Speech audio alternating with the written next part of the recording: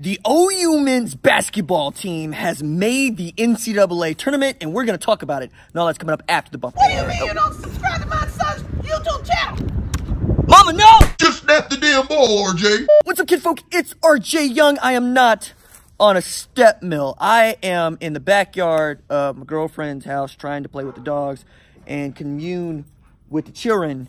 But we interrupt my R&R to talk about OU as the number 9 seed playing the number 8 seed Ole Miss in the South region of the NCAA tournament. Now, the shot here is OU becomes the first team in more than 20 years to make the tournament, winning 8 or fewer games in its 18-game conference schedule.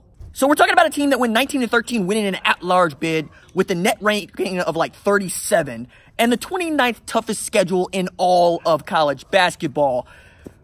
But this team ain't very good, and this really speaks to how good Lon Kruger is at his job. Never mind that he was holding on to all 3 timeouts with 1 minute to play in the Wednesday opening round against a very bad West Virginia team. End up losing to, but you know what? You make the tournament. Why do you make the tournament? Because, well, we're holding up Wofford now more than anything else. And we're also, hey, Zena, you want to be in the video or not? Come here. See, this is Zena. We're not really friends, but I take good care of her because this is Laurel's favorite dog. Zingo's over here too. Zingo is not necessarily enthusiastic like me. See, Zingo? Look. Okay. He's not into it either. Look, they're about as enthusiastic as I am about the men's basketball team making the tournament because I just don't want to get embarrassed, and I understand a lot of folks are going, wow, hey man, they're in it now. Maybe they go on a 7-game run.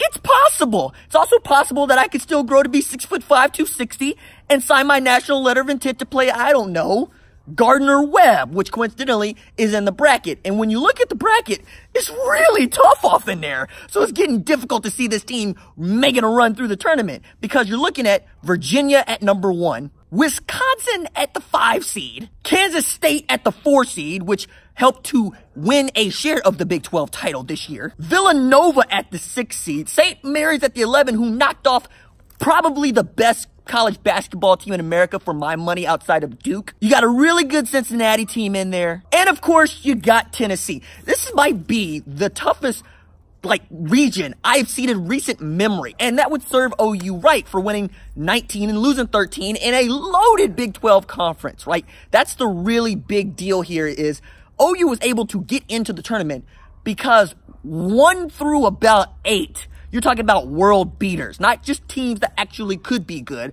but teams that are actually good. And for the first time in a very long time, we're talking about the Big 12 being perhaps the deepest conference in college basketball. Now, the ACC is going to have something to say about that. Of course, the Big Ten's got to throw their hat in there. But really, you're talking about the Big 12 in the way that you might talk about SEC football. And when you look at what Lon has been able to do with this roster, built primarily on defense and whatever Jamal Bonini can do with the team and whatever Brady Manick can contribute. And, you know, we're talking about Rashad Odom's being pretty good, but we got some work to do with Old Christian, y'all. We just do. I would not put it past them to be able to beat Ole Miss, but outside of that, I'm not expecting a whole lot from this team. As a matter of fact, I wasn't really expecting this team to make the tournament until everybody else started saying, hey, they're going to make the tournament because you look at the net ranking, you look at the tough schedule, you look at the Big 12 conference, they're going to have to let them in because, frankly, there just aren't enough good teams to fill out a really good 68-team tournament. And honestly, with 64 teams, you would have much the same issue. But again, Lon Kruger proving to be worth every penny that Joe C. and the athletic department are paying him. Even as to begin this season, people are like, it's time for Lon to go. I'm not really into Lon Kruger. I'm not really on his side because I want the team to be better. Better than what? OU basketball fans, they're rabid, and I understand that. But for the most part, OU basketball fans are OU football fans first. And the way they look at the men's basketball team is not to get embarrassed. We're talking about Sherry Cole and how bad she's been at her job, not because we're expecting her to win national championships, but because it's been embarrassing to watch the women's basketball team play. Now, we become a softball school here in just a couple of weeks. But outside of that, look, Lon Kruger did a job. Absolutely impressed with the way that this team was able to fight, even as it was giving up L's to teams I shouldn't have thought it was giving up L's to.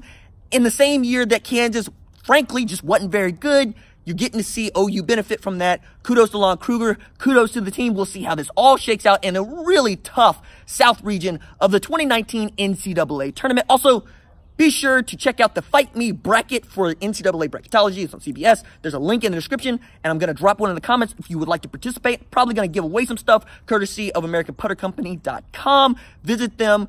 Use my name at checkout. Yada, yada, yada. Also, check them out on IG because the photos are just really just that filthy. All right.